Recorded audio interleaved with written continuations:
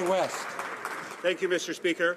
25 years ago yesterday, the NASA Space Shuttle Discovery landed at Edwards Air Force Base after spending 8 days in the vacuum of space.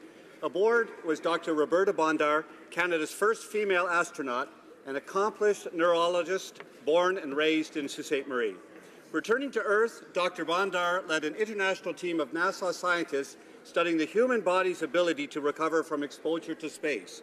For her groundbreaking research, she received the NASA Space Medal and was inducted into the Canadian Medical Hall of Fame.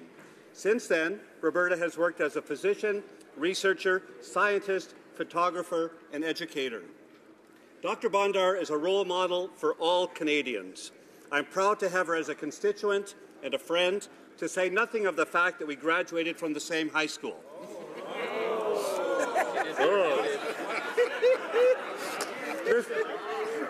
Mr. Speaker, shortly you will have the honour to welcome her to Parliament. Today we all celebrate her historic contributions to science and to Canada.